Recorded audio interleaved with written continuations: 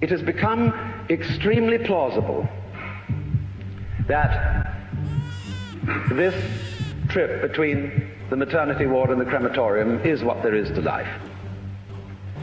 And we still have, going into our common sense, the 19th century myth.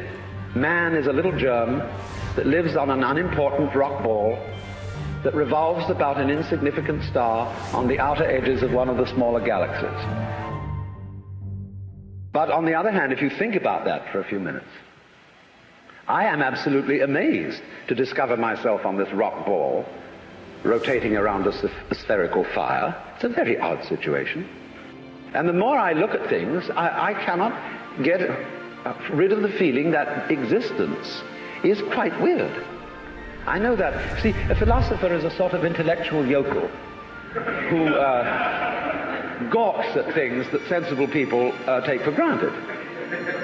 And sensible people, existence is nothing at all. I mean, it's just basic, and just go on and do something. See, this is the current movement in philosophy. Logical analysis says you mustn't think about existence. It's a meaningless concept. Therefore, philosophy has become the discussion of trivia. No good philosopher lies awake nights worrying about the destiny of man and the nature of God and all that sort of thing, because a philosopher today is a practical fellow who comes to the university with a briefcase at 9 and leaves at 5. He does philosophy during the day, which is discussing whether certain sentences have meaning, and if so, what. Problem is, he's lost his sense of wonder. Wonder is like, in modern philosophy, something you mustn't have. It's like enthusiasm in 18th century England. It's very bad form. But you see, I don't know what question to ask when I wonder about the universe. It isn't a question that I'm wondering about, it's a feeling that I have. Because I cannot formulate the question that is my wonder. The moment my mouth opens to utter it, I suddenly find I'm talking nonsense. But that should not prevent wonder from being the foundation of philosophy. So, there is obviously a place in life for a religious attitude in the sense of awe, astonishment at existence. And that is also a basis of respect for existence. We don't have very much of it in this culture, even though we call it materialistic. In the culture that we call materialistic today, we are, of course, bent on the total destruction of material and its conversion into junk and poisonous gas as quickly as possible. This is not a materialistic culture, because it has no respect for material.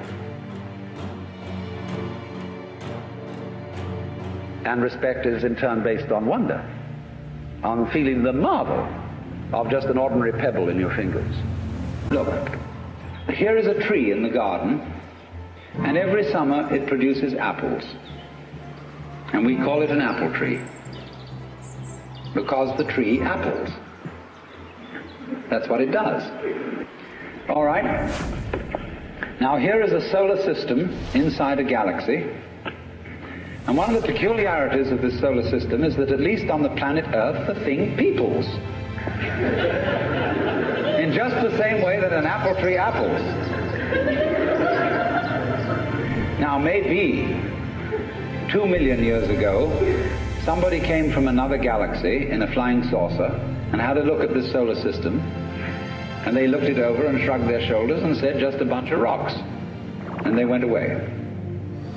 Later on, maybe 2 million years later, they came around and they looked at it again and they said, excuse me, we thought it was a bunch of rocks, but it's peopling. And it's alive. After all, it has done something intelligent. Because you see, we grow out of this world in exactly the same way that the apples grow on the apple tree. If evolution means anything, it means that. But you see, we curiously twist it. We say, well, first of all, in the beginning, there was nothing but gas and rock. And then intelligence happened to arise in it, you know, like a sort of fungus or slime on the top of the whole thing. But we're thinking in a way, you see, that disconnects the intelligence from the rocks. Where there are rocks, watch out. Watch out. because the rocks are going eventually to come alive.